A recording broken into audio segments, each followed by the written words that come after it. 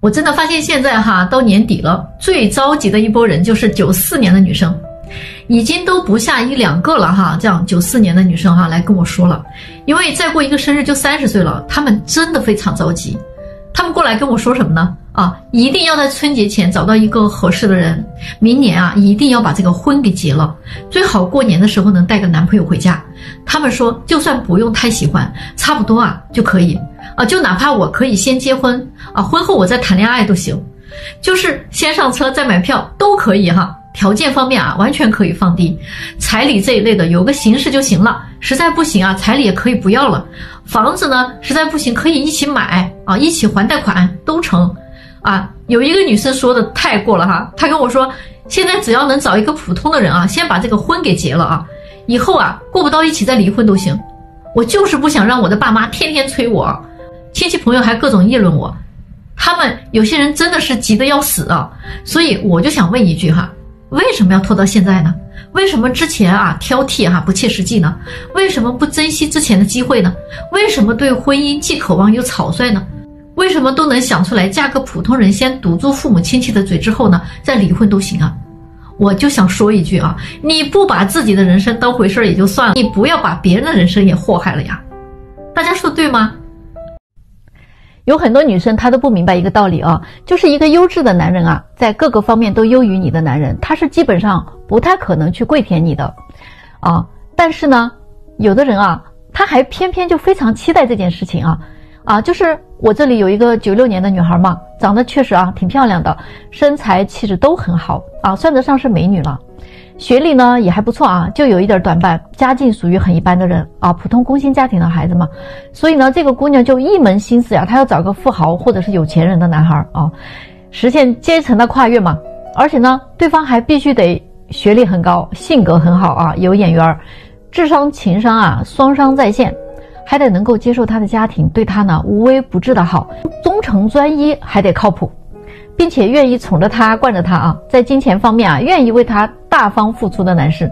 就这么着在我们这儿挑了个够终于出现了2位基本上全方位符合他要求的男士。这2位男士呢也都愿意跟他接触接触，可是这个姑娘一点儿也没有意识到自己的问题她每一次约会都要打扮很长的时间，男生必须去接她，约会完了呢也必须送她回家，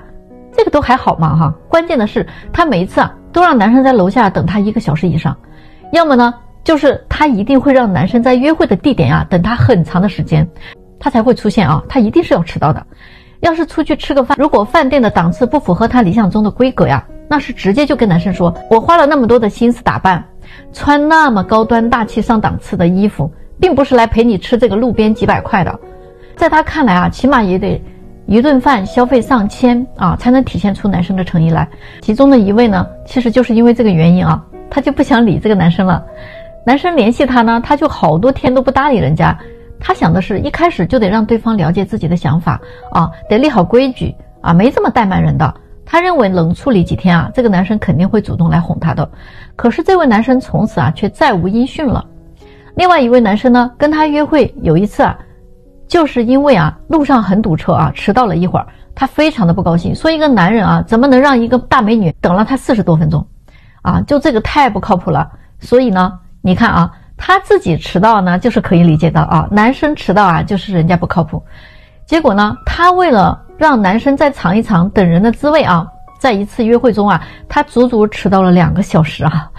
可笑的是等他到了目的地的时候呢，男生已经离开了给他发来一条消息说要回公司开会。这一次呢又不欢而散了，并且这个男生呢也没有再联系过他了。但是这个姑娘却并没有从这2件事情中吸取教训她给到自己的解释就是只不过是不合适的人罢了。其实她不明白，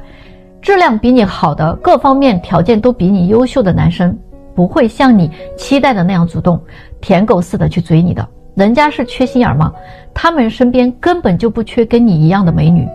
动动脑子想想是不是那些特别主动追你的舔你的全是那些你看不起的条件不太行的。所以记住了，别以为所有的男人都需要跪舔你，条件越好越不可能那么主动的找你的，因为人家根本就不缺。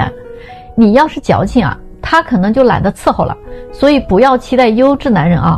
还优质还主动基本上你是在发春秋大梦，你们说对吗？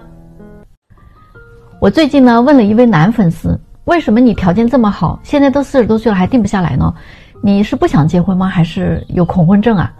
他说了一番话啊，令我挺惊讶的。这位男士呢，从小就生活在一个高知家庭，家境很好。他32岁的时候呢，从体制内辞职了，下海从商。他凭借自己的能力，生意越来越好。目前公司呢年利润丰厚，尽管呢现在在这个经济大环境不太好的情况下，他的公司业务呢仍然屹立不倒平稳地过渡了口罩低迷期，已经是非常不错了总体来说呢，是一位挺成功也挺成熟的优秀男士。按说呢，他这样的男人找个结婚对象应该不是很难的吧？可是听了他的一席话之后我觉得他是一个特别明白的人，他把人心看得太透了可能现在的婚恋大环境确实是不太友好的。他说呢，10几年来他谈过无数的女朋友，但是真正意义上的并且呢记忆比较深刻的也就2、3个。他总结说这些年接触过的女孩子说实话，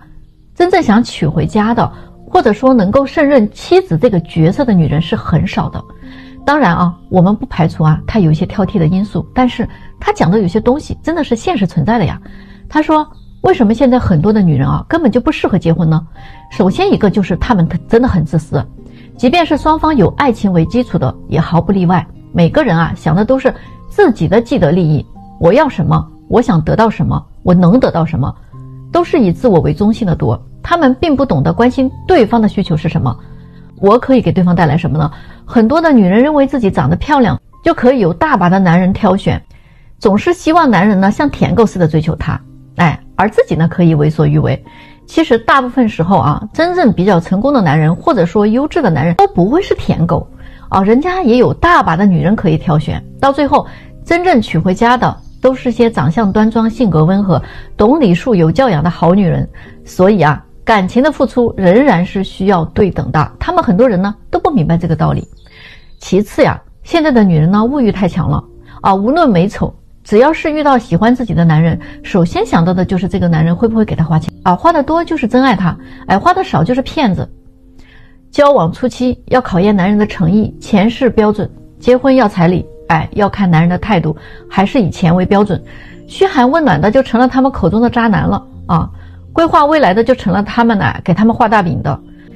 谈感情的呢就说你想白嫖，男人比较节省呢就说抠门小气没诚意。现在的女人有几个愿意跟你谈感情的呀？个个都跟你谈钱就让你喜欢不起来呀。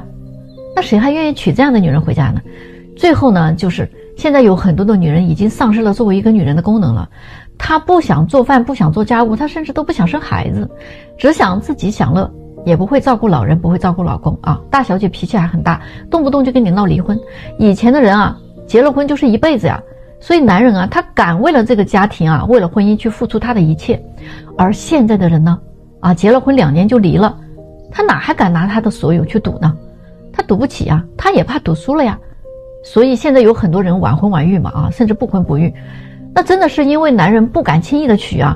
你们觉得他分析的有道理吗？咱们评论区来说说。有些大龄剩女她真的是不信邪的，你跟她说再多都没有用。38岁的未婚女人都这个岁数了还自信爆棚。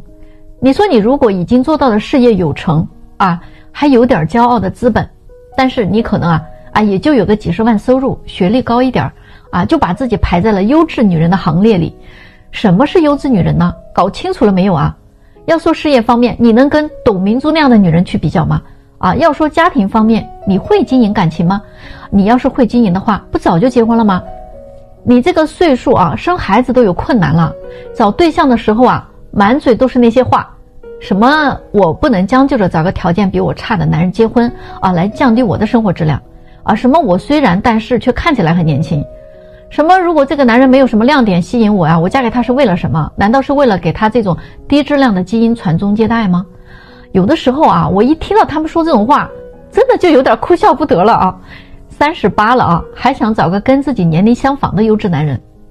最气人的是他们就算见了 N 个优质男人，受尽了别人的拒绝，也跟战斗英雄一样绝不低头，绝不妥协，坚决不肯投降，一定要战斗到底的样子。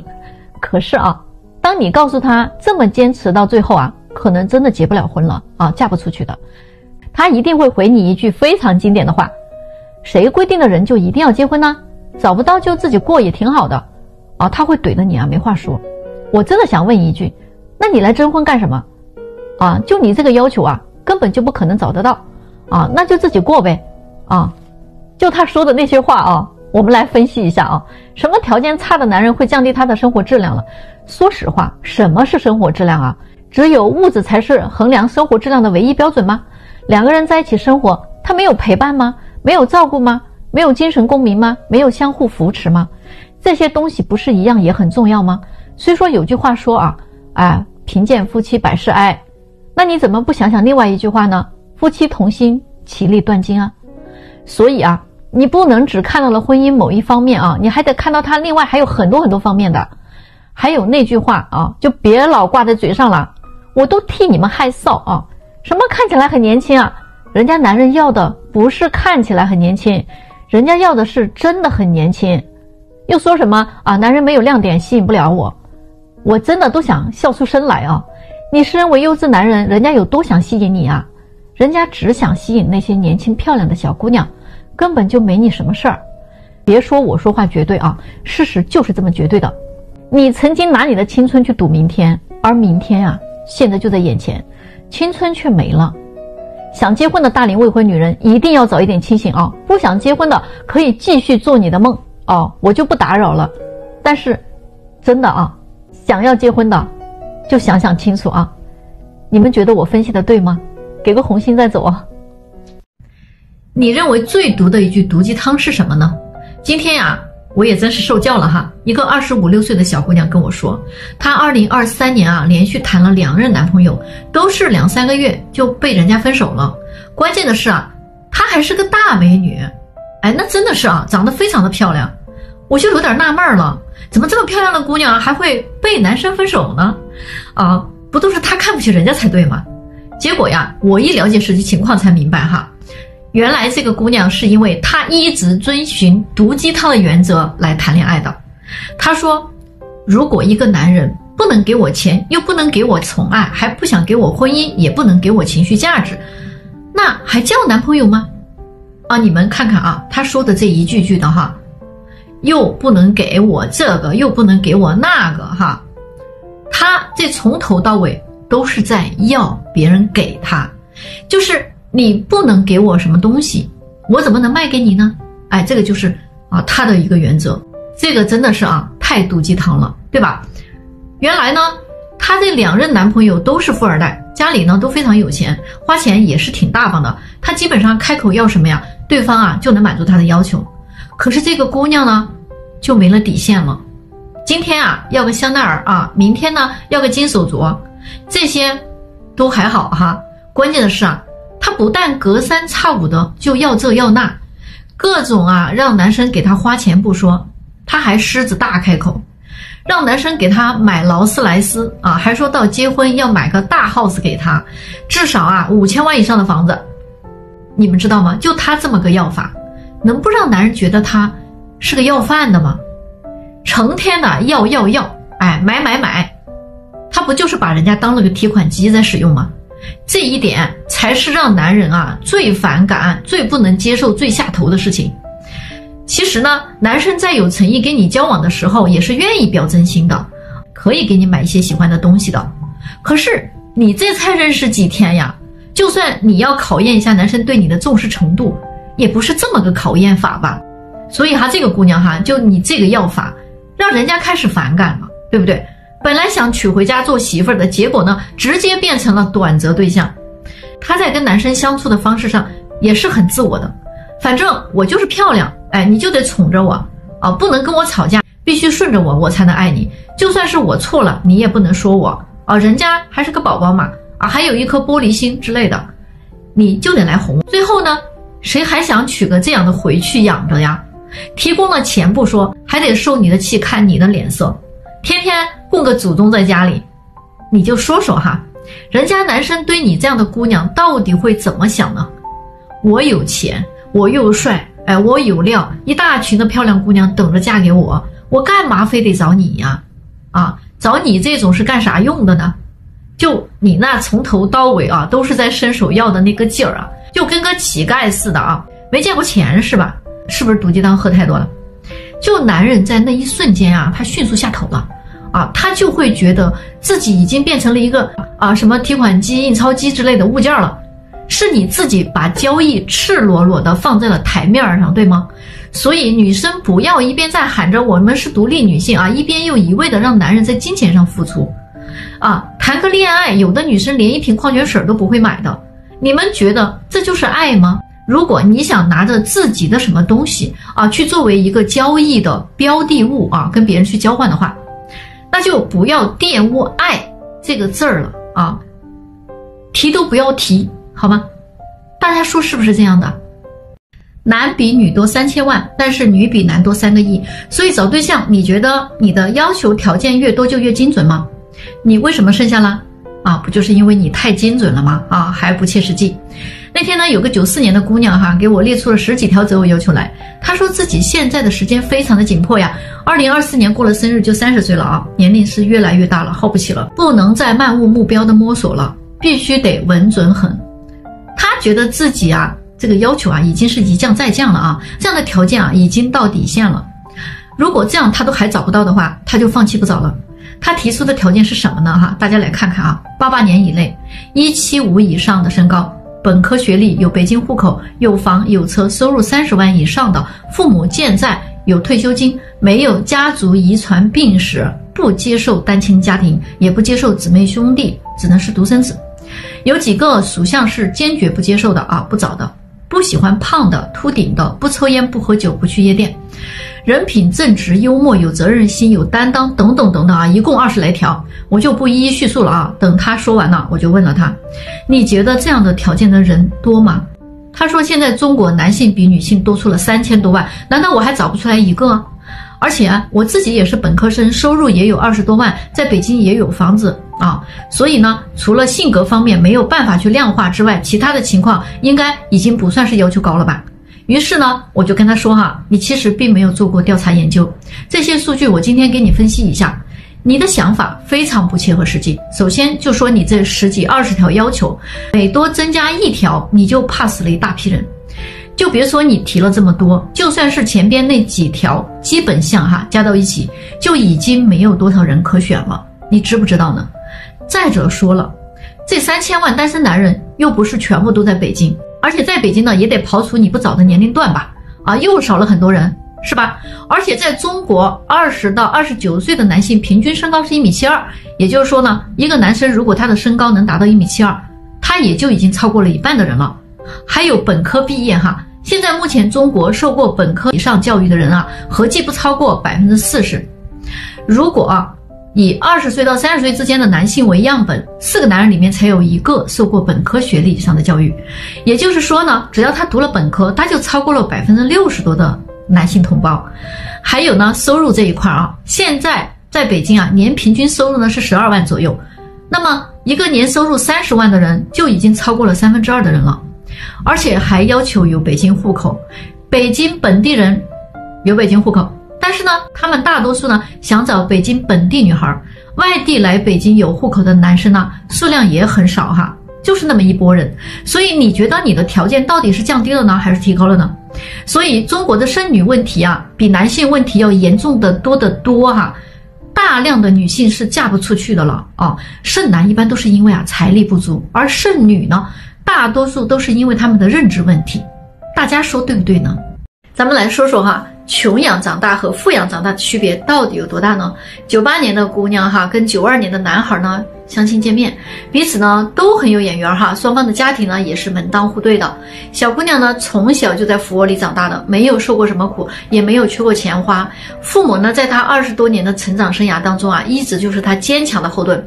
衣来伸手，饭来张口，想要什么呢都能得到。父母的爱是博大的，同时也是可怕的。这个姑娘大学毕业之后工作收入太低了每个月的开支还得父母给她补贴，她的生活质量呢1分1毫也没有降低，反而呢是提高了很多。虽然她也感受到了挣钱的不易，但是她的包包、鞋子、衣服、首饰、化妆品没有一样是她几千块钱的工资能买得起的。可是就是这样的她连一顿饭都不会做啊，家务事呢更指望不上了。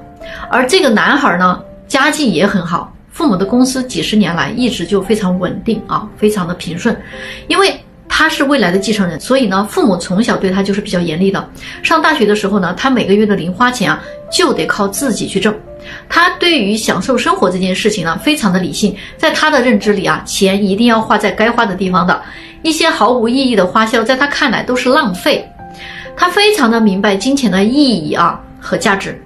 大3的那一年他就已经挣到了人生的第1桶金了，没有靠家里于是呢，毕业后他就成立了自己的公司，开始了创业生涯，一路绿灯通行生意做得顺风顺水的。这个孩子真的是传承了他父母的良好基因。就这么着这两人呢相亲认识之后，约会第1次就出现了明显的问题。两个人选餐厅，女孩选了个人均消费1000以上的，男孩呢不太乐意但还是硬着头皮呢请这姑娘吃了一顿。姑娘说这就是她平时跟任何一个朋友吃饭的标准和消费，并不算很高。餐桌上这个姑娘一直在聊各种奢侈品真的是什么国际1线品牌她反正聊起来头头是道如数家珍。可见人家是非常有研究的呀。他还说自己最不喜欢的就是那个什么GUCCI的包包了，背着这种包出门，他觉得像拿了个垃圾袋这时候男孩就在想，那我幸好没有买那个，因为他正打算要给这姑娘买个GUCCI的包包了。后来呢，不就到圣诞节了吗？男孩呢就约姑娘出来转转他提前呢到商场买了个几千块钱的包一个 Burberry 的准备给她送给姑娘可是呢，令他没有想到的是，这姑娘来了之后看到这个包脸色就不太好看了一晚上都不怎么说话这次约会之后男孩就说，花5000块钱买个包还嫌我买的太便宜了，我们才认识不到1周我再有钱也不可能花到一个刚认识还没有什么关系的女人身上的吧。她要真是我的女朋友，我的老婆那我觉得花的值但是她是谁咱们来看看富养的姑娘长大之后什么都拿钱来衡量，以父母爱她的方式来衡量男人而穷养长大的男孩呢，对于钱呢，他有他的认知，所以他们在消费观这一点上就已经很难互相理解了，还怎么在一起生活呀？更何况这个姑娘不会做饭，不会做家务，她能撑得起一个家吗？就拿男生的一句话来总结一下她的最大优点就是知道怎么花钱怎么挥霍，还有别的吗？大家说说，这样的女生能娶吗？